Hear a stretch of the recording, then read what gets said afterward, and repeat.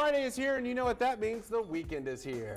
It is time for your weekend wrap-up, a guide of what's going on. Okay, tonight, get ready for the monthly Art Walk Block Party. There will be local vendors, live music, and so much more. The fun starts in downtown Corpus Christi at 6. All weekend long, the 44th Annual Oyster Fest is taking place in Rockport Fullerton. This year's organizers expect thousands to show up and try out various ways to consume the tasty mollusks while enjoying live music, shopping, local vendors, and taking on the carnival rides. It's happening today through Sunday and is just $5 each day. Military and kids 12 and under get in free. Sounds good. And Saturday, you can shop until you drop over at the Heritage Park Market Days. The event is family and pet friendly with a little something for everyone. Admission is free and kicks off at 9.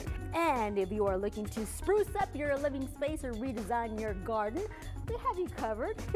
You will find some good ideas at the Spring Home and Garden Show at the American Bank Center. The show runs all weekend and features all sorts of expert vendors, and the best part is it's free. That's right. Free's good, always. And if shopping's not your thing, maybe gems are. The 60th Annual Gem and Mineral Society Show is making their way to the Richard M. Borchard Fairgrounds Saturday and Sunday. Learn more about the geological sciences. There will be vendors, exhibits, demonstrations, and more. It's $6 for a 2-day pass, and kids 12 and under get in for free.